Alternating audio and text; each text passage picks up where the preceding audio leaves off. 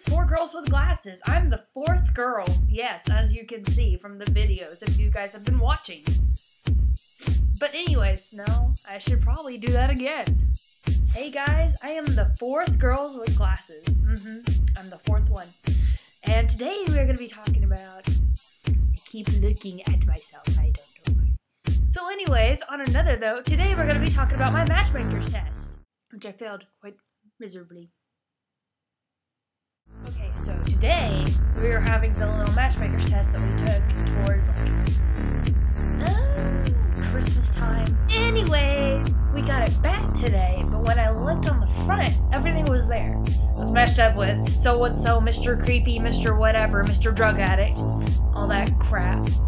And I looked on the back, and when it says there's like what sign I have, like Western horoscope, that sort of deal, and then Chinese New Year, that sort of deal, and then all that other stuff on what other history happened there. So anyways, I looked back there and there was nothing there. It was completely blank. I looked back there, the reason why it looked blank was because apparently my birthday was wrong. But if let's not do that again. I don't know about you guys, but I kind of know my birthday. Dog.